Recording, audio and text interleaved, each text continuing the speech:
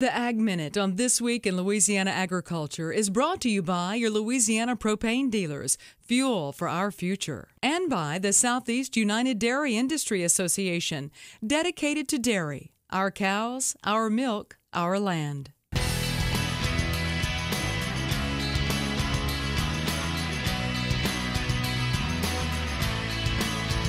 It's clean, it's abundant, and we have a lot of it here in Louisiana. I'm talking about propane. Many farmers depend on propane to fuel their operations. To learn more about this, we now turn to This Week in Louisiana Agriculture's Avery Davidson with this week's in-studio guest. Avery?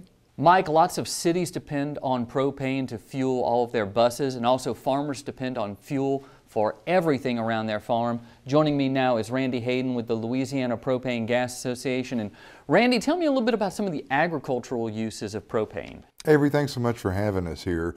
Propane has been on the farm probably since the beginning that propane has been pulled from the ground. Just like Jed Clampett when he shot that bullet in the ground and the bubbling crude came up. Well, that's kind of where we get most of our propane. A lot of people don't recognize that. And so, of course, in Louisiana and in the South, it's very important fuel, particularly on the farm.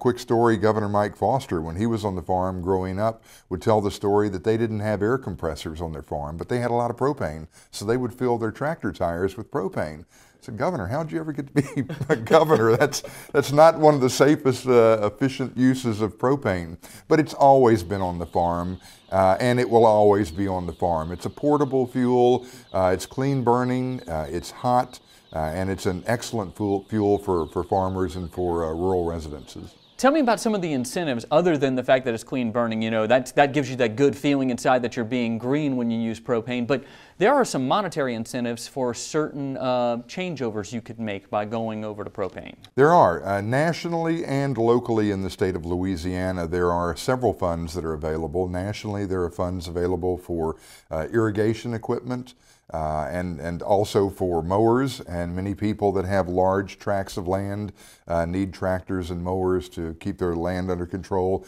and so there are incentives up to $5,000 for those types of things. And then of course in Louisiana we have Louisiana incentives on top of that. Many people use the tankless water heaters on the farm to keep an endless supply of hot water for whatever purposes they may need, and we've got rebates up to $1,500, $2,000 depending on how many different appliances you would apply for. Louisiana is the #2 producer of propane in all of North America, and much of it is because of Haynesville and Tuscaloosa and because of the oil and gas fields that we have here, but also because of the refineries that we have throughout Louisiana. And so we have an abundance, and for the first time in 100 years, Louisiana and America were net exporters of propane. We were actually sending out more propane than we were taking or using here in our own country.